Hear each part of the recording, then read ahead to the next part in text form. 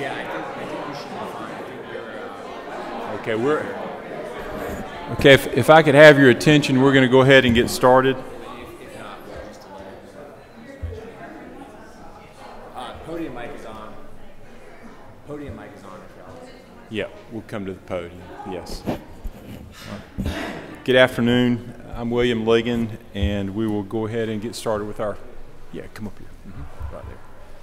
With our hearing, we're going to hear in this order, from the Court of Appeals, the Public Defender Council, the Judicial Council, the Supreme Court, the Prosecuting Attorneys Council, and the Council of Superior Court Judges. So, all right. Okay, you have the floor.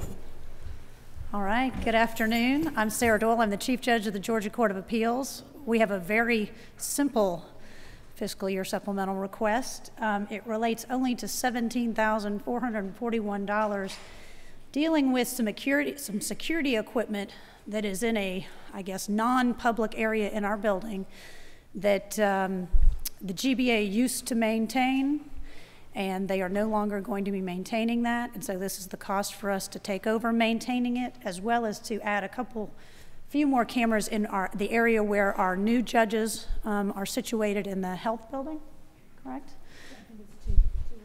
And this is 14.1, I think, on your sheet. We would have had nothing in our supplemental, except for this was something that came up sort of out of the blue from us. My understanding is that if we want to keep maintaining it, we have to pay for it. So that's it. Okay.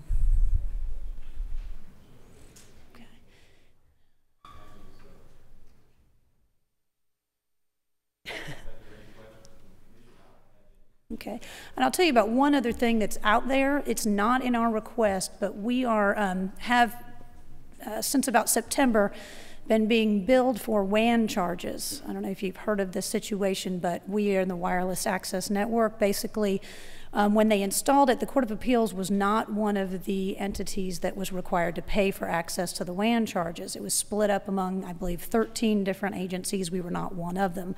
Back in September, after our supplemental request was put in, we began being billed approximately $4,000 a month for this charge. We have successfully been able to appeal those charges and get them credited through January of this year, but my understanding is that we are going to be billed from February on going forward this $4,000. I also understand that because of that, it's going to be spread out among more agencies. Somebody else should be paying less, so it shouldn't be an increase. There should be money somewhere coming out of another budget that might be able to be put in ours. But because we weren't aware of it, it wasn't in our supplemental, and it is something that's sort of out there. We were hoping that maybe we could continue to avoid getting those charges, getting them credited through this year, and then possibly, put it in next year at some point in time if we're unsuccessful. Yes, is that correct, Jan? Going forward. Going forward, yes. Forward, we were told we will be billed for the rest of the year and on. So that's it. All right, thank you very much.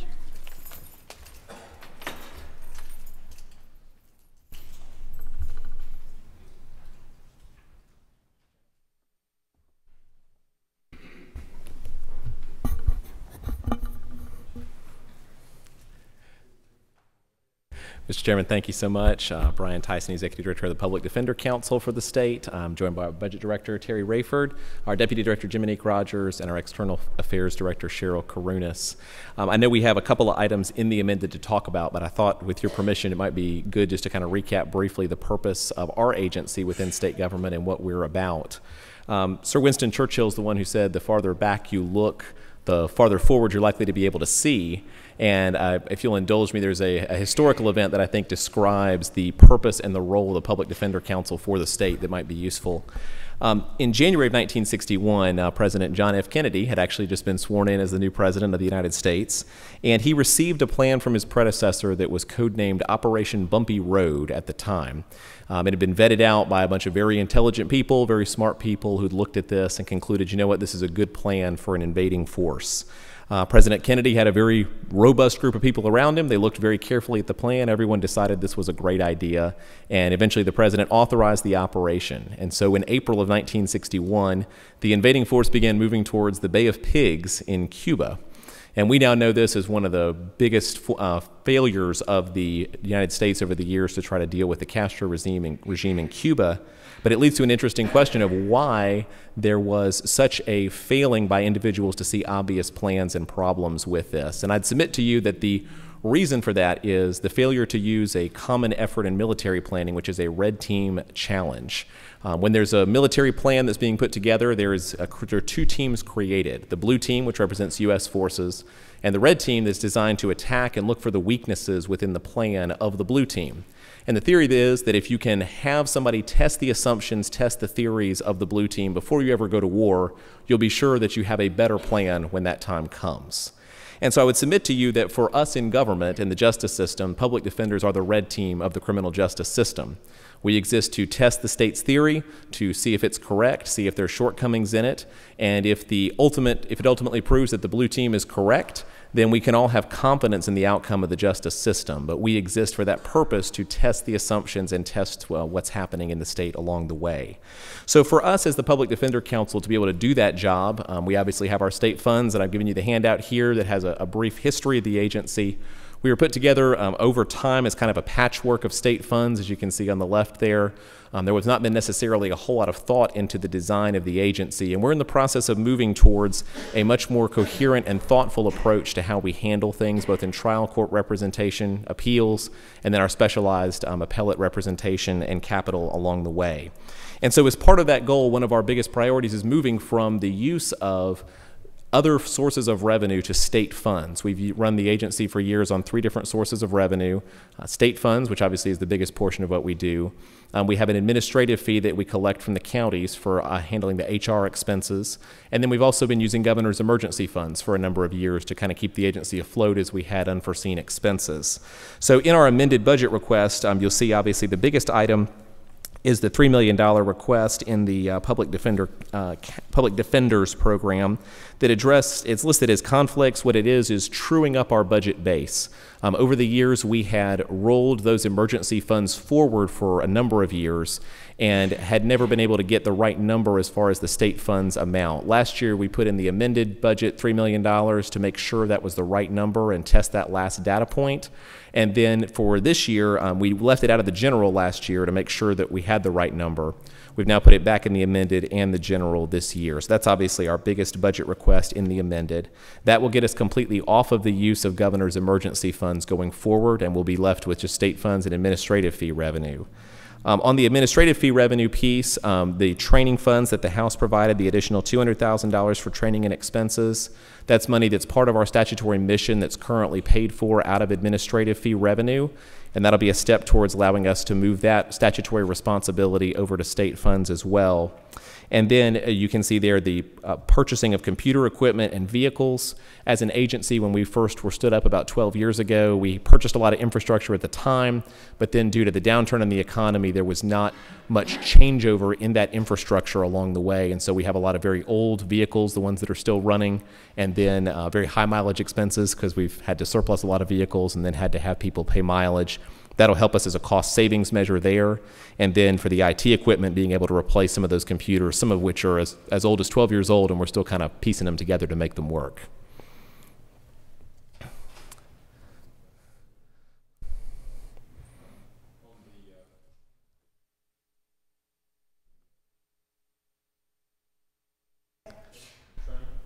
Yes, Mr. Chairman, our statutory responsibility requires us to train our lawyers, and we've never received state funds for that purpose, so we've just kind of used money wherever we could find it to put that together.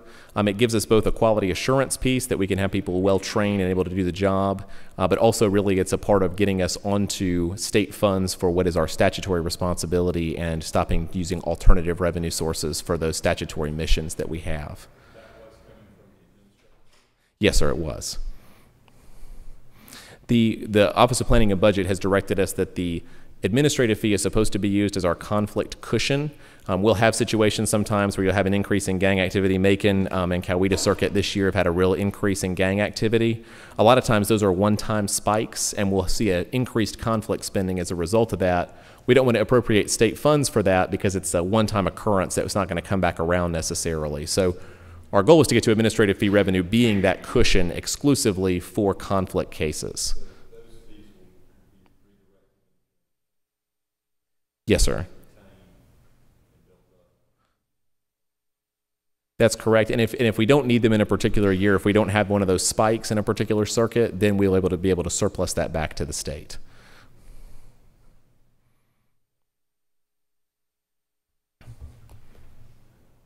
Okay. Thank you, Mr. Chairman. Appreciate it.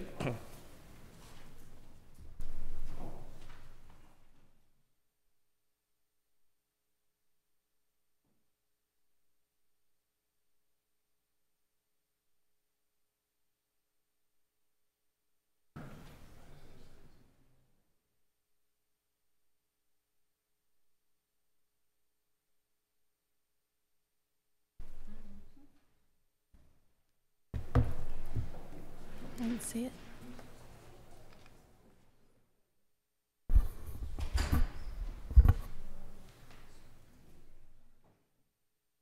No problem.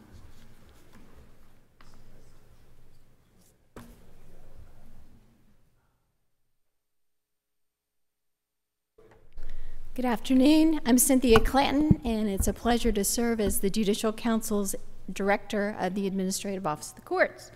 So I know Chairman is new on this in his role, and I thought it would be a good time to reintroduce our agency to you. Judicial Council is a policy-making body of 27 members, drawn from the leadership of every level of court. The Judicial Council sets policies and procedures that affect or require the participation of the entire judicial branch. Judicial Council Chair is always the Chief Justice, and the co-chair is the presiding justice of the Supreme Court, who is Harold Melton. As the name administrative implies, the Administrative Office of the Courts is a shared resource providing services to the entire judicial branch. Those services are different for every group we serve, depending on their specific needs and staffing. Services we provide include payroll, HR, vendor contract support, including technology contracts, communications, and budget. We have a fully operational IT staff that collaborates in statewide projects, such as the child support e-filing system used by 80% of the courts in the Division of Child Support Services cases.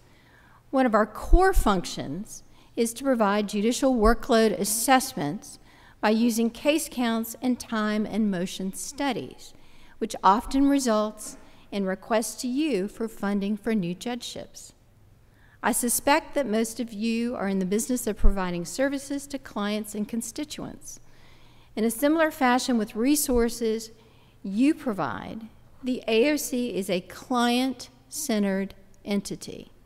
Our work is directed by statute, Judicial Council action, and its strategic plan, and by order of the Supreme Court.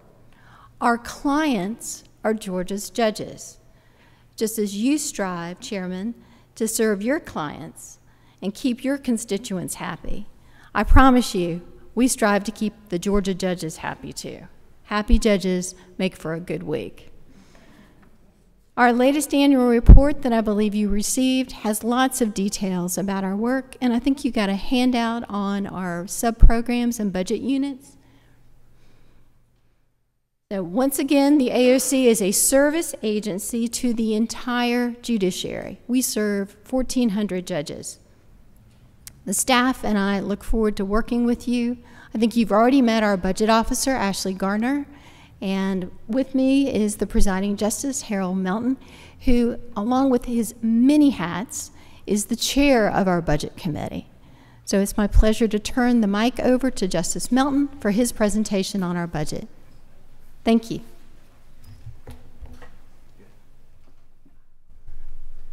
Thank you, Mr. Clanton. Mr. Chairman, members of the committee, pleasure to be here. It is a pleasure to announce to you as members of this committee that our supplemental budget requests actually ask for your approval for reductions. The first reduction that you'll see reflected in line 18.1 is a result of the two initial judges that were added to the Supreme Court. The General Assembly had appropriated rent money beginning in January 1 for some space that had been previously occupied by AOC.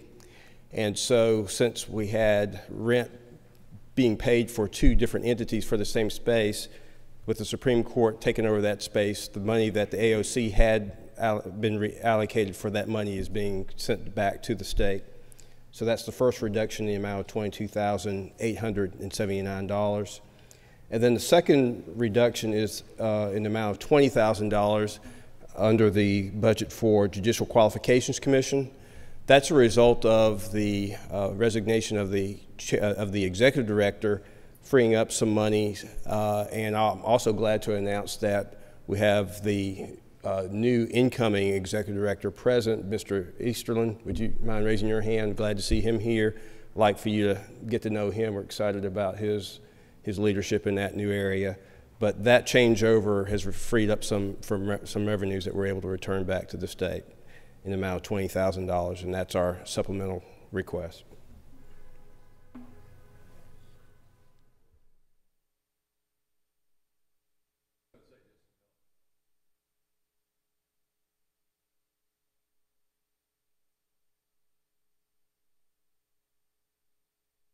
Well, we're excited. Glad you are.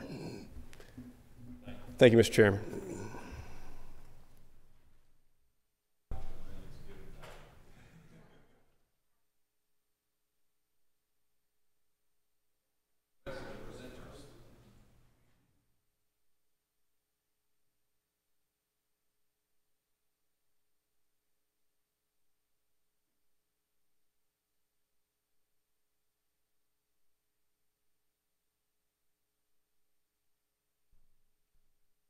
Good afternoon. I'm Burt Poston. I'm the chairman of the Prosecuting Attorneys Council of Georgia. With me is Mark Williams, our CFO. Our request, or our amended budget, is pretty straightforward. There's only one item requesting new funding other than some merit system adjustments that are in there. That's line 24.1. It's an increase for the Tifton Judicial Circuit Accountability Court supplement. Those supplements were created in the 2015 session, and they've been implemented during the amended year budgets as those accountability courts come online. And that court in Tifton was up and running prior to January 1st of this year. It's the only new one in this budget cycle. And I believe there's only two circuits at this point that don't have accountability courts. So that amount there, just under $5,000, is the 6 months of that supplement plus the add-on charges. I would also draw your attention to some subtractions that were made on the House side. Those are amounts that we gave to the House based on some delayed implementation of some items that were funded originally in the 17 budget, where some new assistant DAs were hired a little bit later in the year than originally intended, and so there was some lapsed funding there. We gave those amounts to the House, and we're fine with those cuts staying in the amended budget. I think that's the only changes in our amended 17 budget, unless you have any questions. Thank you.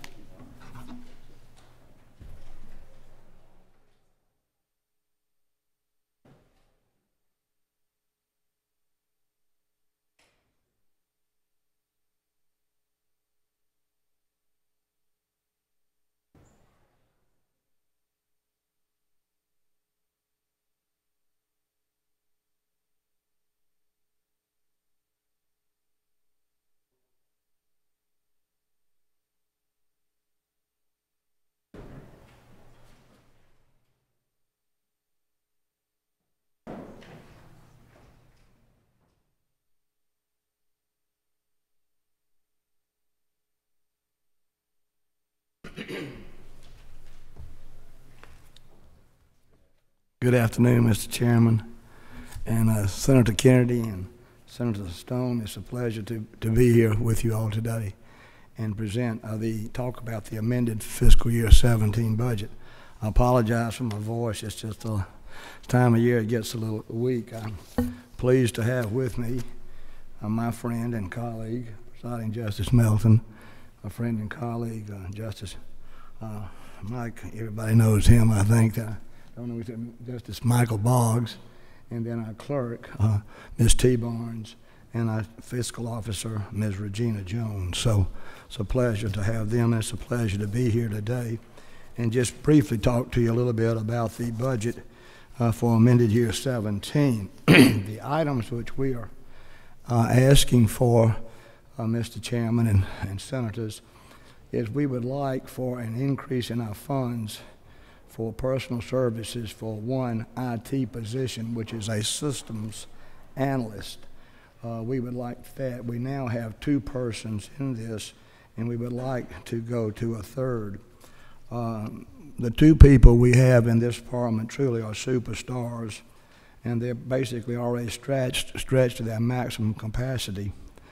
They do everything from desktop support to network monitoring for potential attacks and external threats, and this is a rather extensive scope. To give you gentlemen some background on the responsibilities of our IT department, they support up to 90 physical users, and that includes interns, but this is done on a day-to-day basis. In addition to that, they support almost 300 devices, which includes scanners, printers, laptops, personal computers, and copiers. On the network side, they support upward of 20 servers and 14 switches. Now, with the funds that we had been awarded in fiscal year 15, we were able to purchase a new network, but this will allow and does allow users, this network which we now have, allows its users to use it remotely from almost anywhere, and this has truly extended the operating hours of our IT staff to virtually being on call 24 hours a day. Also, our IT department handles the phone and email support for our electronic filing system, and I think the Supreme Court has been a leader in electronic filing. We now have 4,000 registered e-filers and trial court clerks and staff from all 159 counties, so we have that. And what we're asking for is a salary of $72,621, which is the salary, and then we have fringes. Well, obviously, we're asking that to be prorated for the months of April, May, and June, and that is the $29,578 figure. We're also asking senators for an increase in funds for the personal services for obtaining a procurement and facilities position, which we would call a purchasing and facilities coordinator. And that would be to support the growth of our court. And we have prorated that also over 3 months, the months of April, May, and June. And that would be $30,594. The responsibilities for this procurement person would be to spread out among our employees in the IT and also in the fiscal and clerk's office specific duties that include purchasing of supplies, equipment or services necessary for the day-to-day operations, for vendor liaison, that would be, say, things like the GBA, and also for procurement projects. And we're also asking at this time in the amended fiscal year 27 budget for an increase in funds for personal services for one senior accountant. As I said, our fiscal officer is Ms. Regina Jones here. This would help with the services which we have retained. We now have to have 2 new judges. You know, from 1945 to the end of this past year, we had 7. But we're delighted to have our 9 justices now, and we thank you all for that. But this senior accountant, and as I said, we currently have 2 state-funded positions here, would address all of the court's fiscal needs. It includes accounts payable, receivable, it includes payroll, it includes human resources, budgets, financial reporting, a fiscal year-end audit. And this request, as I said, is to add one additional person to the fiscal office so that we can ensure a continuity of the services that are provided. And it also is a necessary separation of duties as well, and added internal controls. Specifically, this additional employee would perform advanced professional accounting duties such as record monthly fiscal activity and analyze and reconcile the accuracy of transactions in our general ledger and subsidiary modules. It would maintain in the state's TeamWorks financial system the information that has to be maintained there, and also would assist the director, Ms. Regina Jones, in preparing our standard accounting reports in accordance with obviously generally accepted accounting principles. She would maintain, or he would maintain, budget and financial records and monitor compliance with fiscal policies and procedures, and also provide technical assistance for all of our departments. Again, the request for that would be an amount of $75,115 plus fringes, but we would prorate that obviously for the months of April, May, and June, and that would be for $30,594. So I would tell you that is what we are asking for. We think we've been very careful in the past, and we're really at a point where we need some real help in these matters. Our personnel is exceptionally good and exceptionally fine, but they simply need that. I would also just like to tell you that we had, and it was correctly done, the House regarding amended fiscal year 2017. They reduced the funds for an administrative assistant by $29,824, and that was the correct reduction. And what that did was we had an administrative assistant who did not come on board until July, and so that was, and we had that situation, so that was a proper reduction in funds. We did that. The House did one other thing, though. They actually reduced funds to reflect mileage that we have, and they reduced that by $28,000. We have talked to their budget officers, and it should have been reduced 14, and it was just simply a little slip there. And what happened was we had asked for $28,000 for the next year, and this was for a half year, so the reduction shouldn't have been $28,000, it should have been $14,000. So that's what we've done. Well, I don't want to say the House messed up, but maybe take a look at that carefully, if you would, sir. Yes, sir. And if either of my distinguished colleagues, Presiding Justice Melton or Justice Boggs, would like to say something, this would be an opportunity for them to address you. Thank you, Chief. I just want to point out one thing, and that's with those 3 personnel positions that we did ask for in the supplemental budget.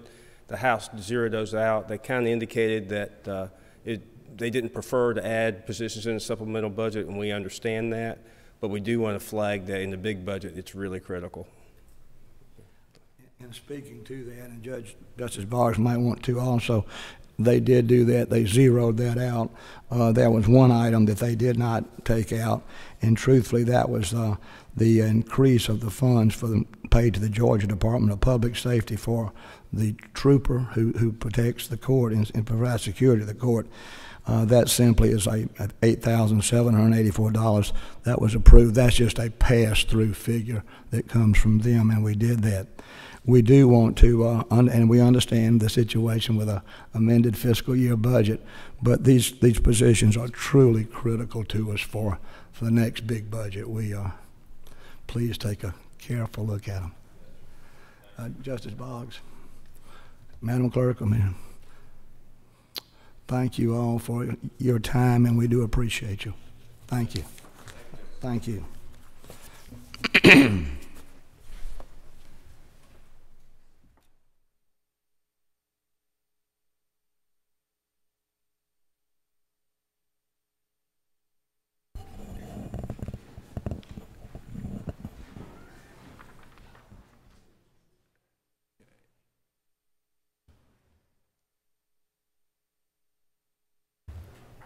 Good afternoon. I'm Horace Johnson, President of the Council of Superior Court Judges. I bring you greetings from Walton County and a crazy docket morning I've had, but I'm glad my timing worked well to get in the door before you called my name. So in any event, thank you for hearing from us today as well. We have a few items that are listed on this request as it relates to some adjustments that are to be made with regard to the first item being the some accountability court supplemental adjustments that needed to be made. I think we are in sync and have gotten all of those kinks in place and things that have been done to be able to help to get those adjustments done. There will be only 2 circuits, once this is done, left in the state that do not have an accountability court within their circuit boundaries. We're down to 47 to 49, as I'm correct still. So these will help with regard to those 2 these that are just coming on into places as well. And so this adjustment is being requested for that purpose, for doing so. Should I just continue until you stop me? Yes, sir, go ahead. Thank you. The next request has to do with an adjustment relative to the new judgeship in the Western Circuit with regard to the funding for that particular seat, which has been sworn in and the judges serving. And that that $7,000, excuse me, $7,500 adjustment as it relates to that. The next item has to do with an adjustment in the merit system assessments.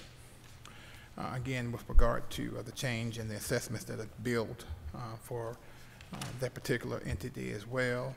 And the last item listed has to deal with adjustment for 2 law clerks delayed hiring, and this is an adjustment with regard to make that work based upon when the hiring and the position was actually filled on August 22nd, 2016.